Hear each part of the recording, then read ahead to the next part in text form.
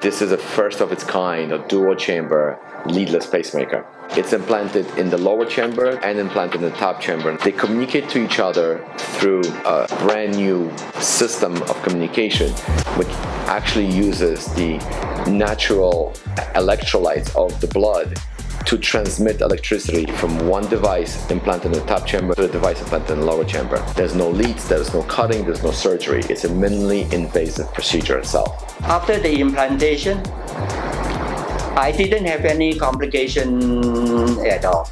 I didn't feel anything. I was very surprised that he waited 2 years to receive a pacemaker. I was almost scared for him. That his heart rate was all in the 30s. He was walking around, but with very, very slow heart rhythm. So far, it has been after 2 years almost, and I think the operation was very successful.